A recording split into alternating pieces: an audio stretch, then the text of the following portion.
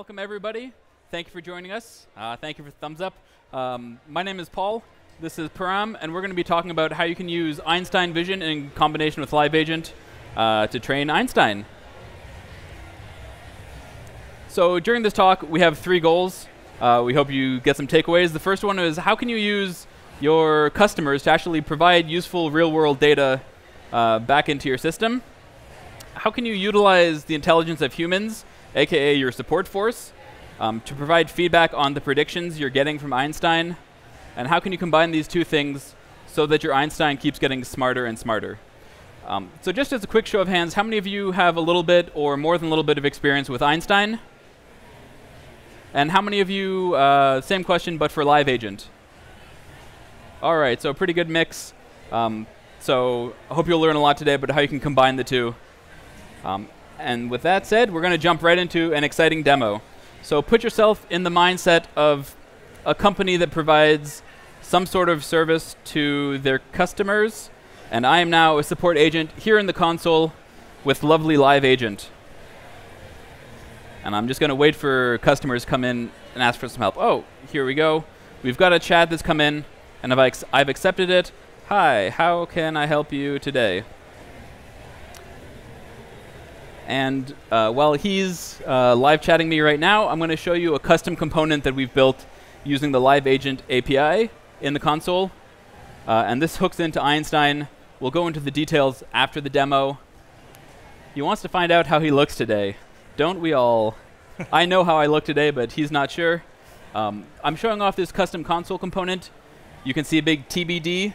This is going to wait for data from the customer in the form of a picture. We're going to get a prediction from Einstein once he sends it to us. And then we're going to let our agents correctly categorize what he's saying. So I'm going to ask for him to send us a file. So I've sent a file request from a Live Agent. This is standard Live Agent functionality. Please send me a picture. And we'll wait for the picture to come in. Look at that. OK, so the picture you can see that he sent us just this very moment. It's come in. The predictions populated from the Einstein Vision model. It obviously knows he's a pretty smart guy because it thinks he looks like Einstein. And maybe he looks a little bit like Cody because he's working on the beard. But as the agent, I can say, what category do I think he is? And how can I provide this as feedback to the Einstein model so it gets smarter in the future? And so I'll say, yeah, he looks pretty smart today. He looks like Einstein. Let me send this feedback into Einstein. You look. And of course, this is just a fun demo to show you how it can categorize by mascots, but you could do things like have a catalog of parts, or perhaps visible symptoms of problems to help troubleshoot cases. And he says, aha, and I'm going to end the chat because I've had quite enough of that. And so that's the demo. We're going to show you how it's built, and then we're going to show you how to retrain the model with the feedback you got, and then we're going to see again how it looks. So when it comes to configuring your organization, there are a few things you need to do. We're going to assume that you have console with Live Agent deployed. We're going to assume that you have an Einstein platform account. And what we've done is we've installed a series of Apex wrappers around the Einstein API. It makes accessing the Einstein platform a lot simpler. You can get these from GitHub, and I'll show the resources at the end where you can get the URL. Or there's also an unmanaged package where you can just install into your org and have those Apex classes as part of the package. These are also on our Trailhead badges. There's one called Building Prediction Models for Cat Breeds. If you do that, you'll end up with very similar to what we have. I'm going to hands off of this. You need to configure some custom settings in your org that includes your Einstein certificate and the model ID you want to retrain. We have an admin UI that we've borrowed and enhanced from the Trailhead, which I'll show you in just a moment. This is how you can upload datasets and retrain them. And we created a global pick list that matches the model labels. So the Einstein, the Appy, the Cody, the Cloudy, those are a pick list that we've made. And so let me just take a quick look at the admin panel I'm talking about. So this is shamelessly borrowed from Trailhead, so I really recommend you take that trail whenever you get a chance. And what this does is it shows us the data set we have called mascots, the labels we're using, And we're going to show you how we added an option to retrain it. So if you look at the numbers here, this represents the number of examples we have for each label. Einstein currently has 21 examples, but because as an agent in the demo, we gave it the feedback that he looks like Einstein, if I refresh this, it'll say 22. It takes in the new feedback we give it, and we're just going to click retrain to send that request to the Einstein platform to take the new examples and create a smarter model from it. So we're going to take a look now at the custom live agent component we've built in the console. We're using the console toolkit JavaScript APIs to handle two types of events. The first one is when the chat begins, we want to establish some sort of handler. And when a file comes in from the customer, we handle the same event. Within the controller for this component, because the component is Visualforce on top of Apex, we use remote actions that call the Apex code, which calls Einstein. And then we use a simple web form in order to submit the feedback into Einstein. So this is what the controller's or the component's Visualforce code looks like. I'm going to go part by part. So the first part here is we're establishing the handlers for when a file transfer finishes using the onFile transfer completed method and providing a callback method name of file success. And we're going to say whenever a new chat starts, we want to make sure that this handler is actually registered. Within the file success method is where the magic happens. We're calling the Visualforce remote into Apex. We're asking it to do a method called getPredictions, which we'll look at in a moment. We're passing it in the attachment ID, which is the file the customer has sent us over live chat. And then the callback updates the DOM element in the component in order to show the predictions. There we go. And at the very end, we just have a simple Visualforce form.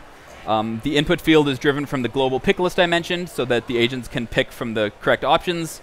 And then the button is just a simple command button to the Apex code, which will make a call to Einstein for feedback. And so this is the Apex code that we're using. You can take a picture of this, and then I'll go through the sections. So at the very beginning, we're just creating the mascot_c as the custom settings. Again, that drives the pick list field. And we have the basic constructor just to make the file ID empty so we don't get null exceptions. Now this is where the real magic happens.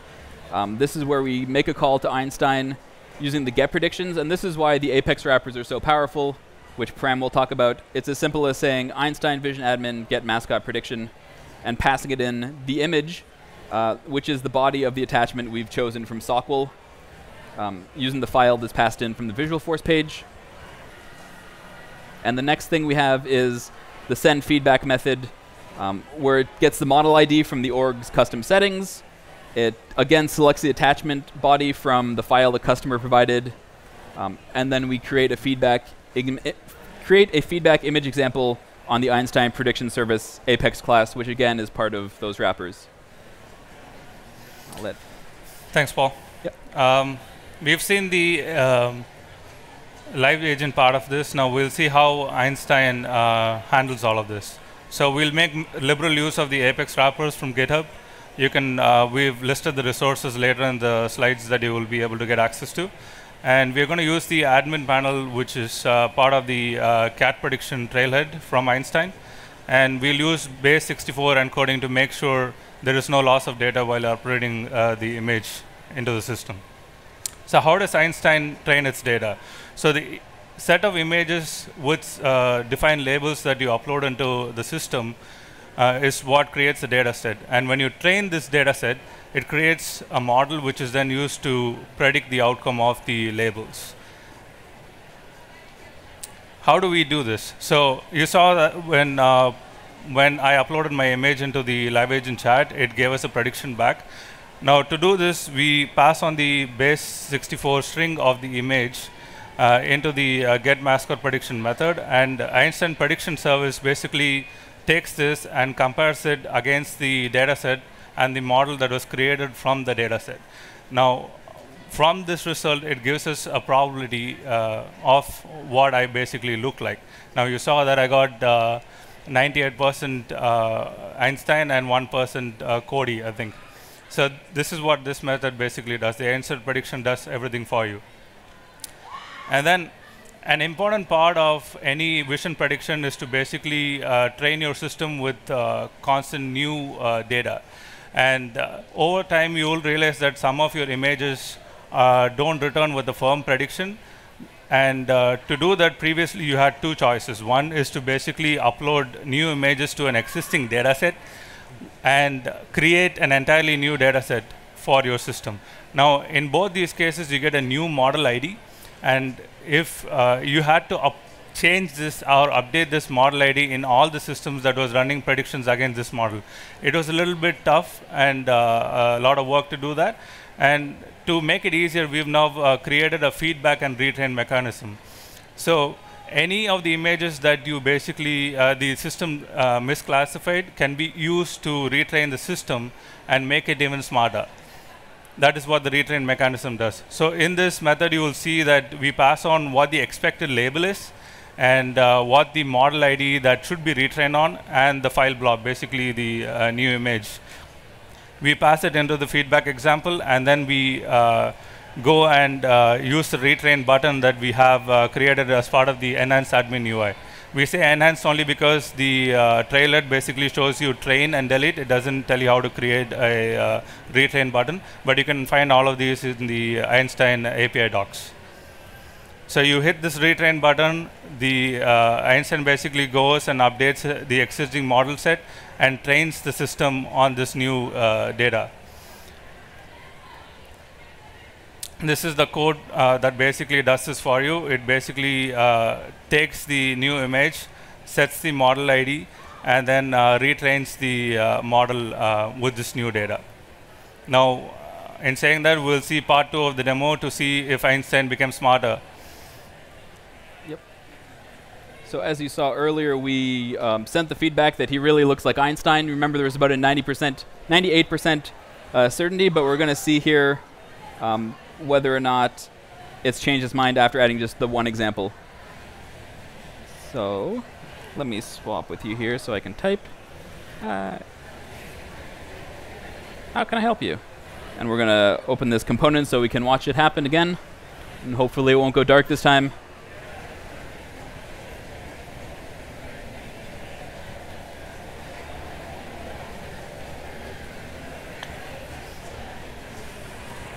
Wants to know if he looks like Einstein. All right, let's see. Question mark? So I've sent a file transfer request. And again, this is just sort of a fun demo using the mascots, but you can imagine that, for example, if a customer had a problem with one of their parts in a printer or something, you say, I have a problem with this part, what is it? You could use your Einstein model to just find the part ID and actually looks a little more like Cody this time around. I smiled a little bit more, I guess.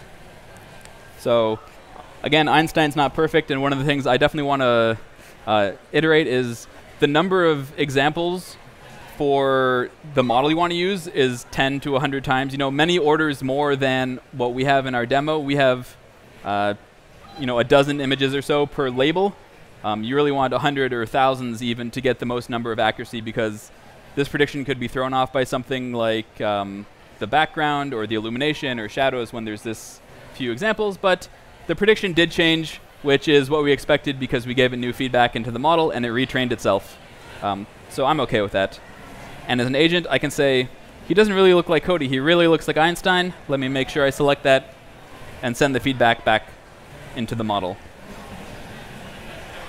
And I'm going to go here as well and just hit retrain from the panel, just so it really gets it into its head.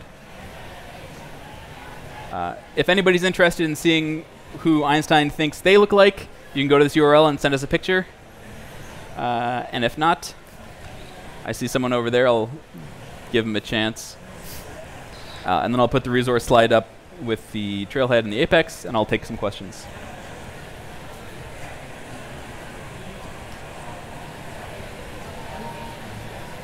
Are you getting it?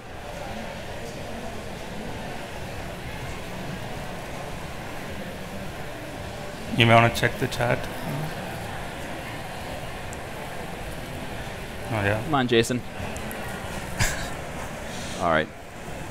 In the interest of time, we'll skip that part. He probably thinks you all look like Einsteins, because I'd say you're all pretty smart for being in the session. Here are the resources we mentioned throughout the slides.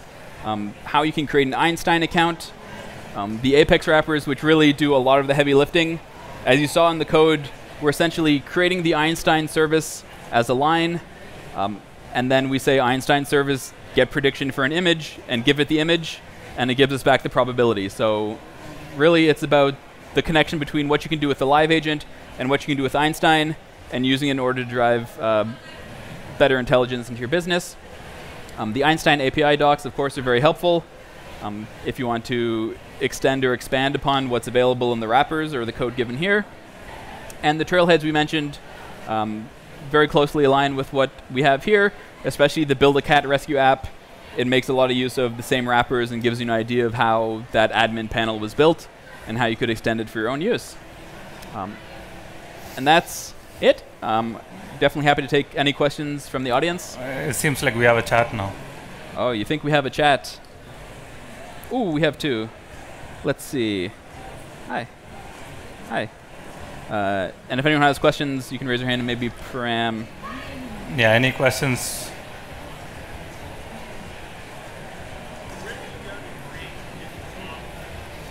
So the question, I believe, is where do you go to create different models?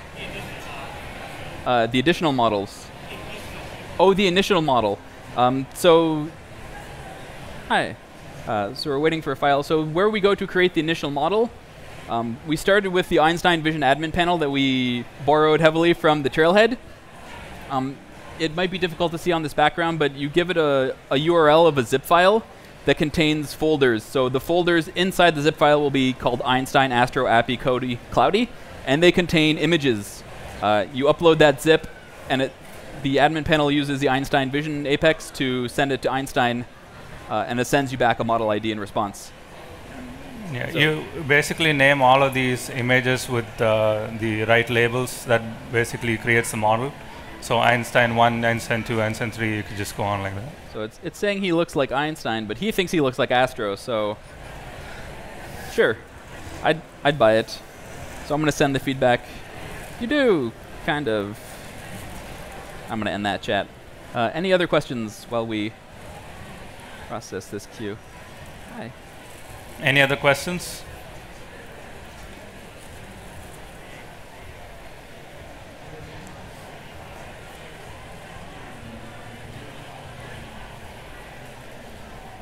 All right. I don't see any other questions. We'll be milling about this area as well if you want. Aha. Oh, we have a question. Oh. Oh, if you want to send a chat message to us to find out who you look like, if you go to this Google URL, goo.gul igpufminum, and then there'll be a launch chat button there, and you can launch the chat.